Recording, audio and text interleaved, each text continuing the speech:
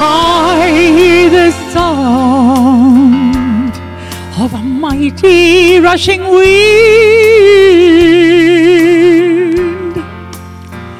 and it's closer now than it's ever been.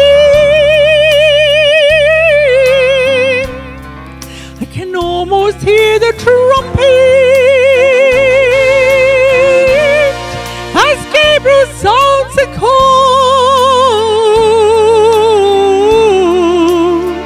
and at the midnight cry,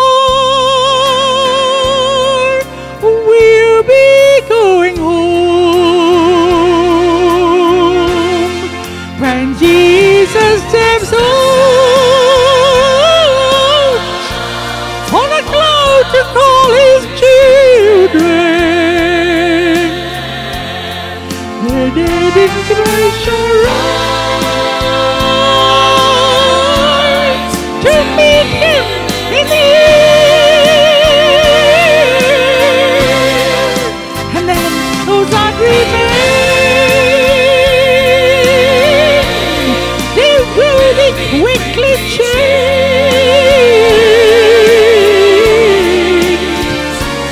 at the midnight cry when Jesus comes again.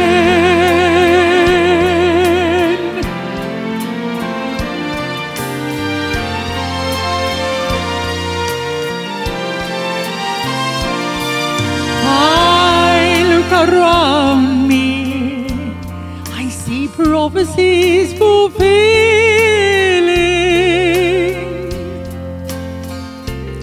and signs of the times, they're appearing everywhere. I can almost hear the fathers. He says, son, go get your children, and at the midnight cry, the bride of Christ shall rise when Jesus steps out on a cloud to call his children. The dead in Christ shall rise to meet him in the air, and then those that remain, they will be quickly changed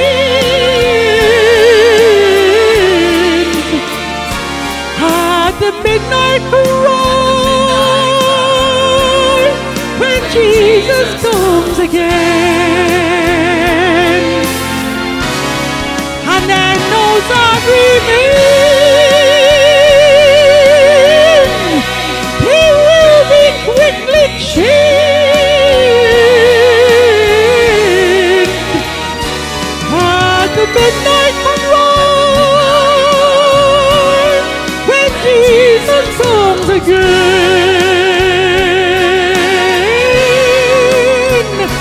At the midnight cry when Jesus comes again. When Jesus comes again. Yes, he's coming soon. And good morning, dear viewers and listeners, and welcome to this, the January edition of the Midnight Cry.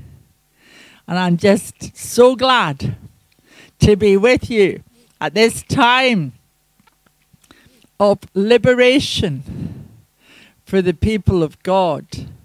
And really, the theme of this program, The Midnight Cry, is all about the times we're living in, because this is a wake-up call to the church, and a wake-up call. And I'm talking here about the worldwide church, because Jesus is coming soon. A wake-up call to individual believers and a wake-up call to those who are going to turn to Jesus before he comes again, because he's coming soon. Let's read first of all from what Paul says in the epistle to the Romans. He's talking here to believers who are living in Rome at times of great persecution.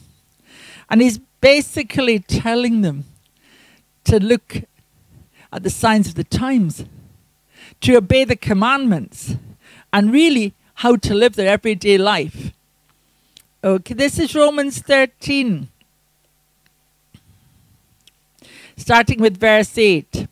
Owe no man anything but to love one another.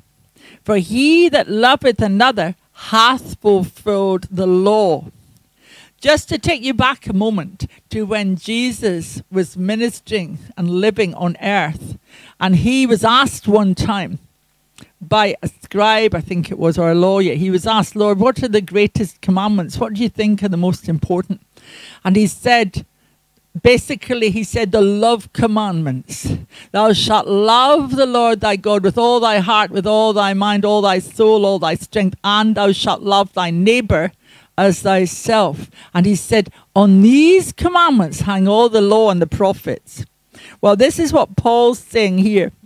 He goes on, for this, thou shalt not commit adultery, thou shalt not kill, thou shalt not steal, thou shalt not bear false witness, thou shalt not covet. And if there be any other commandment, it is briefly comprehended in this saying, namely, thou shalt love thy neighbor as thyself. Love worketh no ill to his neighbor. Therefore, love is the fulfilling of the law. And he's talking here about the God kind of love, agape love, the love that will give as life, which makes someone give their lives for another, which is what Jesus himself did.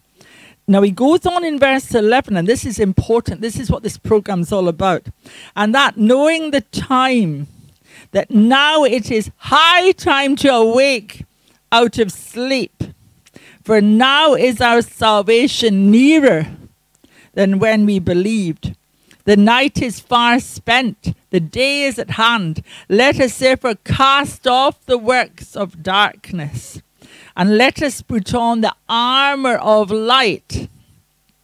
Let us walk honestly as in the day, not in rioting and drunkenness, not in chambering and wantonness, not in strife and envying, but put ye on the Lord Jesus Christ, and make not provision for the flesh to fulfill the lusts thereof. He's saying, and this is what we need to hear, all of us, basically saying, stop messing about, stop living according to the flesh. Put on Jesus Christ, because the old man has died when you first believe, when you give your life to Jesus. Let him fill all of your life. That's what he's saying, because the time is short before Jesus comes again. And you know, it can be hard living that life that Jesus has called us to live in the physical sense. But I can witness personally to you today that you're so blessed in every other way. If you just get up in the morning. I did this last week actually when I was in North Wales. I had to go down on some business to see solicitors to do with a will and to see an accountant. It wasn't all easy. But if you actually say at the beginning of the day, Lord, I give this day to you. You just do with me what you want and work through me today. Everything goes so well, and you have that peace of God that passeth all understanding. It's not like a thing that you can describe in human terms, and it's like the words of this song called The Haven of Rest, because he is our peace. My soul in sad exile was out on life's sea, so burdened with sin and distress, till I heard a sweet voice saying, make me your choice, and I entered the haven of rest. I've anchored my soul in the haven of rest. I'll sail the wide seas no more.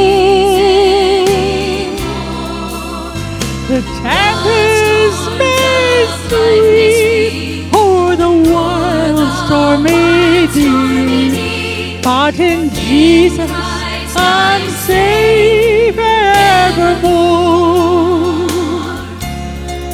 I yielded myself to his tender embrace, and faith taking hold of the word, my fetters fell off, and I anchored my soul. The haven of rest is my Lord. I've anchored my soul in the haven of rest. I'll sail the wide seas no more. The tempest may sweep o'er the wild stormy deep, but in Jesus I'm safe evermore. I've anchored my soul in the haven of rest. I'll sail the wide seas no more. The tempest may sweep o'er the wild stormy deep, but in Jesus I'm safe evermore. In Jesus I'm safe evermore, evermore.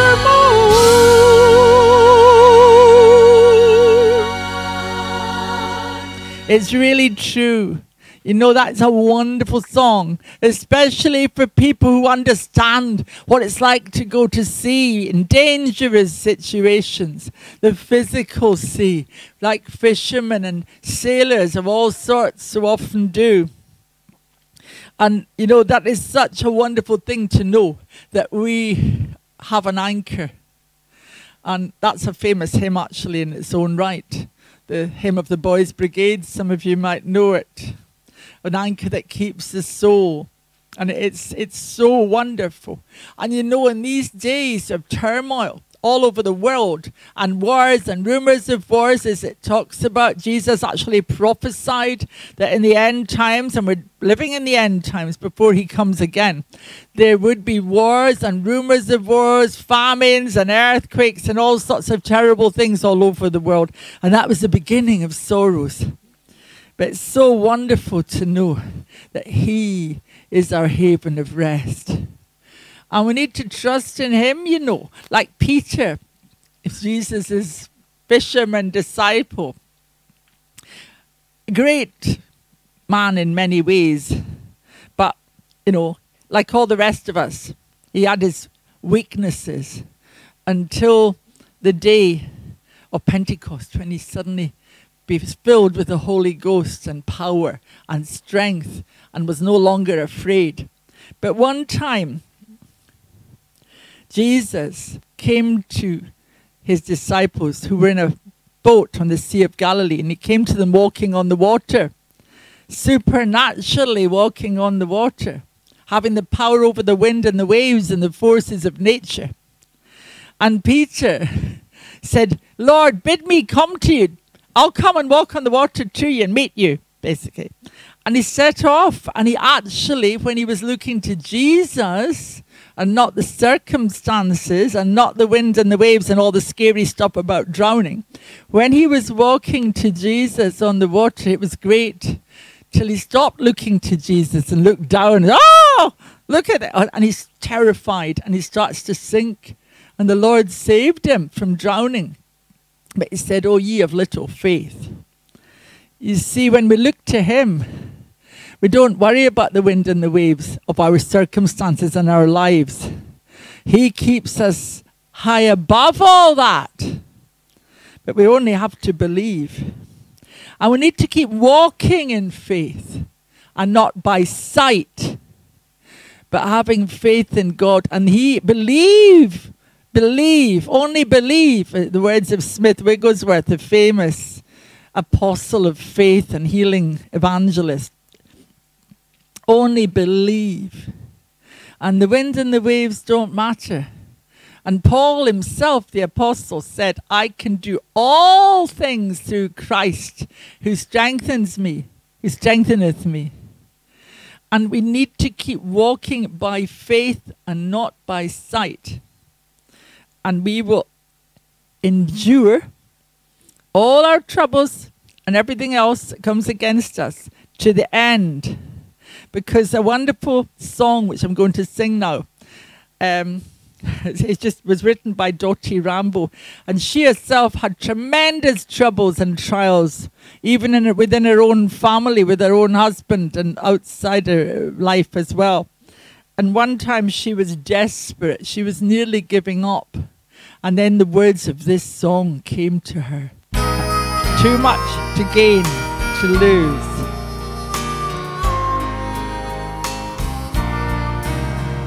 Too many miles behind me, too many trials are through, too many tears that help me to remember. It's too much to gain, to lose. Too many sunsets lie behind the mountains. Too many rivers my feet have walked through. Too many treasures are waiting over yonder. And there's too much to gain, to lose.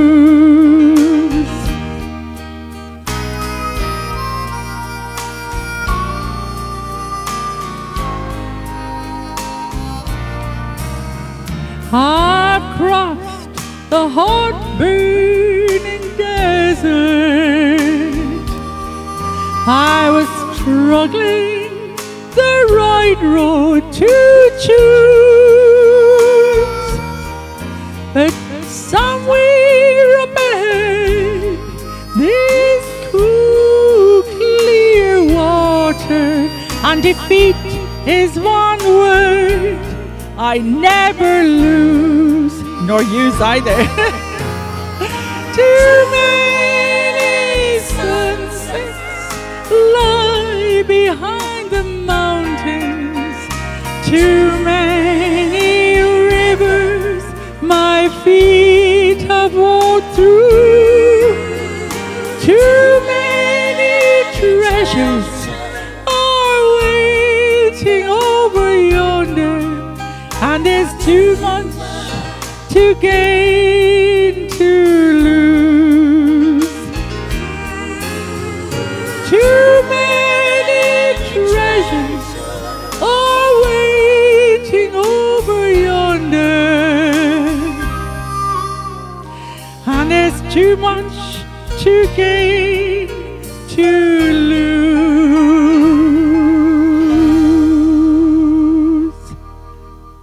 Isn't that a wonderful song, dear viewers and listeners? You know,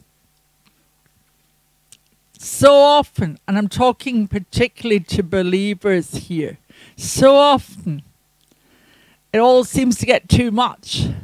Life seems to be too hard. There are too many troubles in the family, in the home, and outside the home, at work, and everything, seems to be going wrong. But that is the very time when we mustn't give up. So many times we've experienced it, that just at the very point where we feel it's all too much and we're thinking, we're tempted to give up, that is the time when you get breakthrough. If you only believe it's true, honestly, because I wouldn't tell you this if I hadn't got testimony of this in my own life and the life of those around me.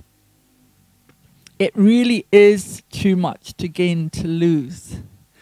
And Jesus said, when people say all manner of things against you for my sake, rejoice and be glad, for they persecuted they the prophets that were before. And also taking it worldwide, looking at all the countries in the world where there's been terrible persecution, like China and Korea, North Korea, and the Middle East, and parts of Africa, and so on. Out of persecution comes growth.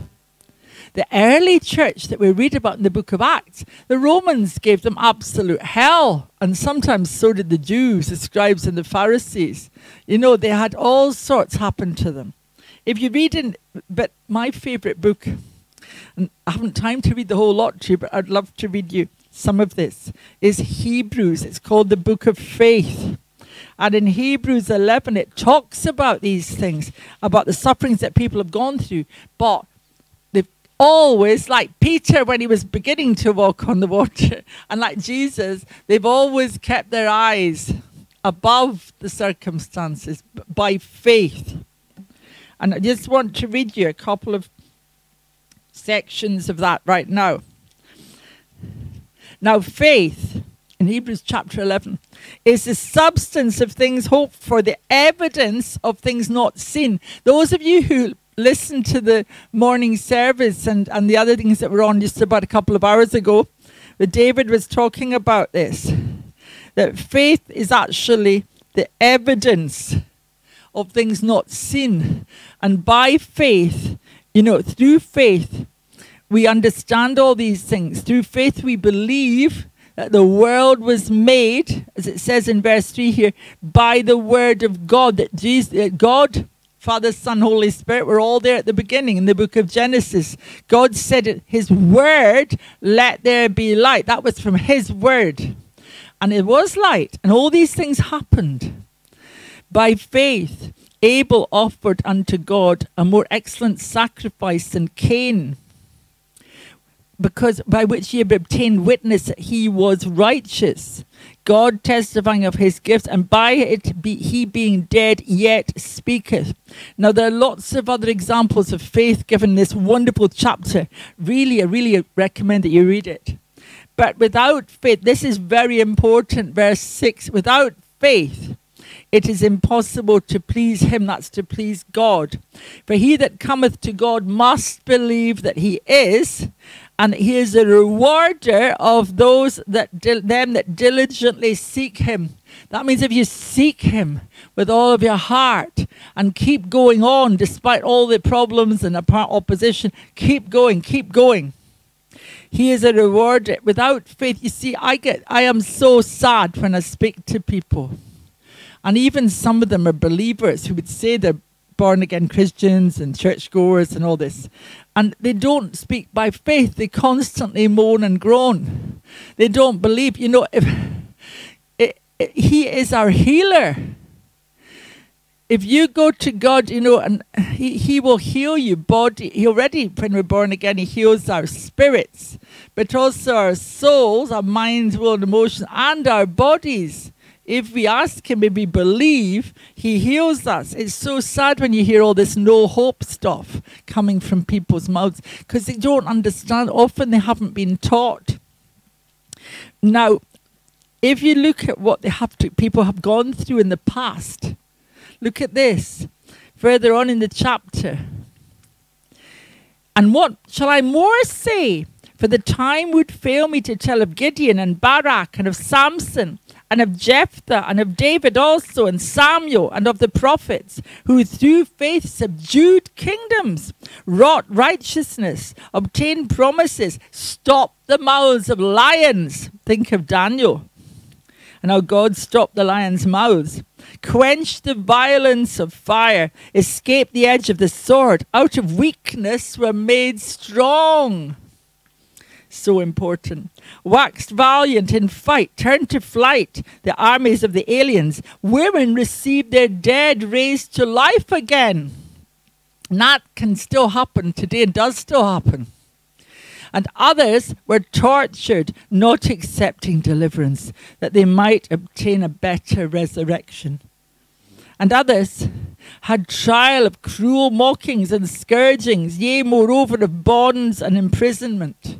Now, we live in the land of the Covenanters here, all of which so many martyrs suffered for their faith, even more recent times, not just in the time of the Bible, but even just 100 or 200 years ago, and even now. They were stoned, they were sawn asunder, were tempted, were slain with the sword. They wandered about in sheepskins and goatskins, being destitute, afflicted, tormented, of whom the world was not worthy. They wandered in deserts and in mountains and in dens and caves of the earth. And these all, having obtained a good report through faith, received not the promise, God having provided some better thing for us. See, those people he's talking about were even before the coming of Jesus, even before the fulfillment of God's promise that he would send his only begotten Son to die for us, the Lamb of God. Even before that, people were prepared to endure terrible afflictions by faith. God having provided some better thing for us, that they without us should not be made perfect. So, you see, Jesus, the fulfillment of the promise, the Lamb of God slain from the foundation of the world, he is our peace, who's broken down every wall of division. He is our Savior, our healer, our baptizer in the Holy Ghost, Holy Spirit, our soon coming King. And so, what is being said in Hebrews 11 at the end? The old rugged cross made the difference.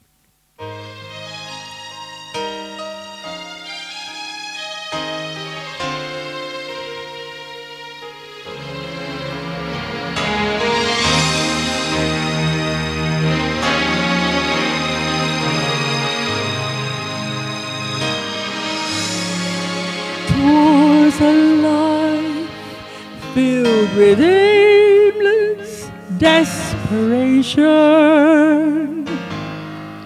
Without hope walked the shell of a man. Then a hand with a nail print stretched downward. Just one touch, then a new life began. And the old rugged cross made a difference in a life bound for heartache and defeat. I will praise him forever and ever, for the cross made the difference for me.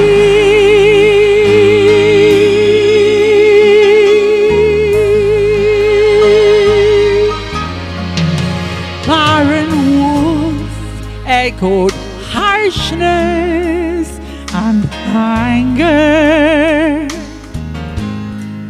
Little feet ran in terror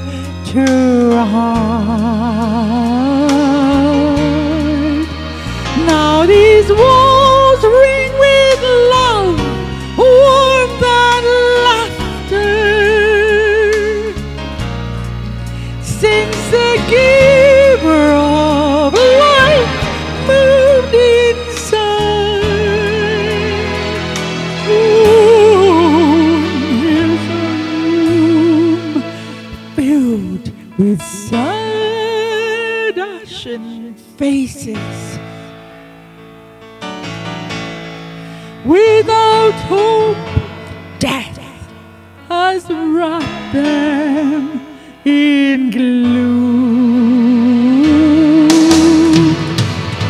But at the side of a saint there's rejoicing, for life and peace sealed in a tomb. And the old rugged cross made a difference in a life bound for heartache and defeat. I will praise Him forever and ever, for the cross made the difference for me, yes. The cross made the difference for me,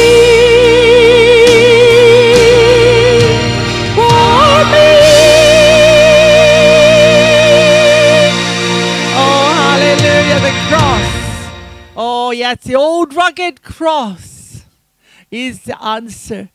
Changes lives today because Jesus died for us and shed His blood on the cross and rose again on the third day and lives forever in heaven beside the Father. Hallelujah. And He sent the Holy Spirit to dwell with us. Because of that, that makes all the difference. That changes lives. Today, only believe. It totally changes lives. And I thank You, Lord. I pray not only for those who have watched and listened to this Midnight Cry program today live, those who will listen and watch it as well, Lord, and that the Holy Ghost will move upon everyone, Lord, who has watched and listened to this, Lord, and it is going out on the airwaves now as well, supernaturally, Lord, in supernatural power to change people's lives, to change the whole spiritual atmosphere in Whithorn and to the ends of the earth. For Your command is, Lord, that we preach the gospel, Jerusalem, Judea, Samaria, and to the ends of the earth. And I thank You that You are the God, a supernatural God, a God that changes not. And that in Hebrews 12, it says, verse 1, wherefore, seeing we also are compassed about with so great a cloud of witnesses, those who've gone before us are in heaven now, cheering us on. Let us lay aside every weight and the sin which doth so easily beset us, and let us run with patience the race that is set before us, looking unto Jesus, the author and finisher of our faith, who for the joy that was set before Him endured the cross, despising the shame, and is set down at the right hand of the throne of God. Amen. And God bless you. See you in the next program.